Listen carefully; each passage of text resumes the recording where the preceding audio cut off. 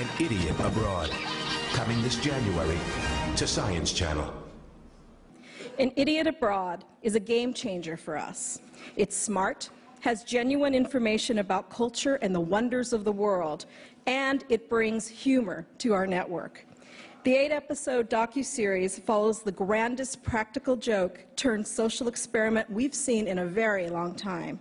It features Ricky Gervais and Stephen Merchant, the Emmy Award-winning geniuses behind The Office, Extra, and many other incredible projects, and their friend, Karl Pilkington. I think Karl sees things very different to the rest of us. He's a true artist. He sees the world differently. He does investigate. He does do what science does. He says why, how, without prejudice as well. And I think that's what's nice, and that can be provocative, but you've got to realise... Sorry, I've got to stop you, mate, because the little earpiece has come off in his ear.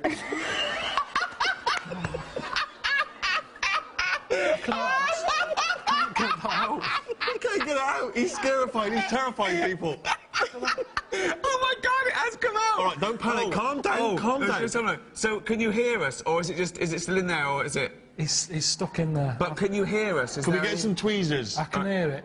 Can you hear it? Yeah. Okay, right. This happened once. He went to the shops and he had an earbud sticking out, and he didn't know till he got home and looked in the mirror. He'd been shopping with an earbud. Just.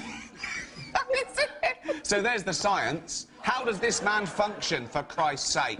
That's the science. You got it. It's all right. We're okay. It's out. For Karl, just to follow up on that, I mean, I know these guys, like, they're your mates and stuff, but don't you get sick of them calling you a moron? Yeah.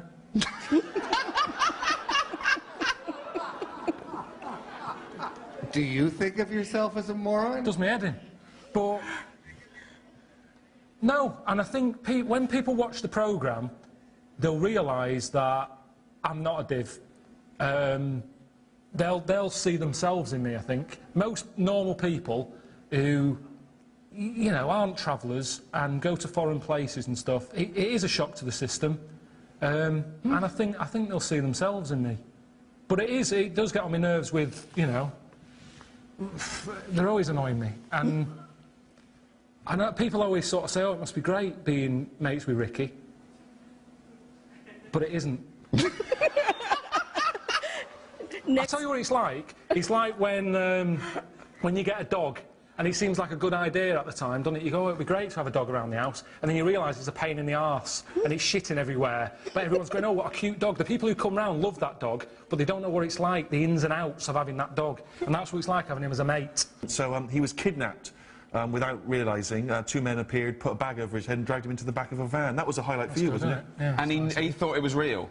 And it's one of the funniest 2 minutes of television I've ever been involved in. He was honestly terrified. Thoughts, Karl? I was properly terrified. I was talking about it today. I was aware that I had a heart. Do you know, like when you get stressed out, your heart beats harder than it normally does. I could feel it in my head. And I'm not sort of an adrenaline junkie. I'm not the sort of person who likes danger. I don't do bungee jumping, skateboarding. What else? You don't do anything. No, I don't need that sort of danger in my life. So to suddenly be sort of being battered and a bag over the head, chucked in the back of a van and that, I think it's probably the scariest I've ever been. Your day isn't an average day. What you do isn't an average day. You don't do anything normal. It annoys you when you call me and I'm at home doing DIY or whatever, but that is a normal life. Right. And I don't think you live in the real world, really. Because that's not my job. Plumbing and tiling and grouting, and I called him once and he had his hand down a drain, just covered in shit and pubic hair. He was loving it. Okay, why am I going to go, ooh, got any drains blocked, right? I earn more than a drain cleaner. So why would I do it myself when I can hire a drain cleaner? He's embarrassed by doing this. I love him. I love his attitude. He's great. I can't believe we found this man who is never going to be touched and ruined by fame, right? It's not even about that. What? I don't understand why you're happy to hand over a load of money when it's something you can do yourself. It doesn't matter how much you earn. Because I'm busy. I'm busy. I'm doing this. You're not busy all the time. I've seen you. You leave the office with him at 3:30. But you'd still get someone in to clear the shit out of your Karl, brains. because we're intense, we work for 3 hours, and we're geniuses. They said it earlier. They said that. We're geniuses. Einstein didn't put his hand down bogs. Can I just ask, the person who asked the question, I couldn't hear your name because there's a lot of noise and delay and everything. Do you put your hand down the drain and clear your own shit out, or do you pay for someone to do it? I know the answer. What was the answer? She calls her managers, or the maintenance people. She does not do it. Manager? Apartment Like manager. her building manager, not the bloke Building who's her manager. boss at work. Oh, man! Okay, we have Amazing! That's the science right here. How does it function? How has it lived for 38 years? We don't know. Let's ask science. For Karl, Karl, if they're going to see you as sort of a lovable moron, how would you describe Stephen and Ricky? Are you the real brains of this operation? Or? I've always described Steve as weird. That hasn't changed in the 7 years I've known you. What? Why is he weird? It's just when I first met you, the look of you, there's no point, you know that, I've told you time and time again, it was just a shock.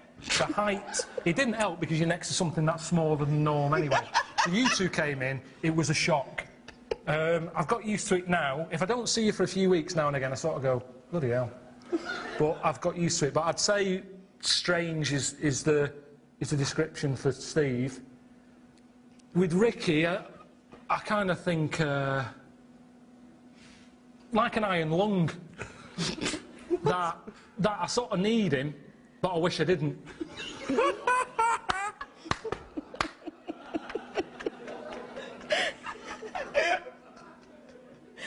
Ricky, Karl, Steve, thank you so much for being here today. An Idiot Abroad. Coming this January to Science Channel.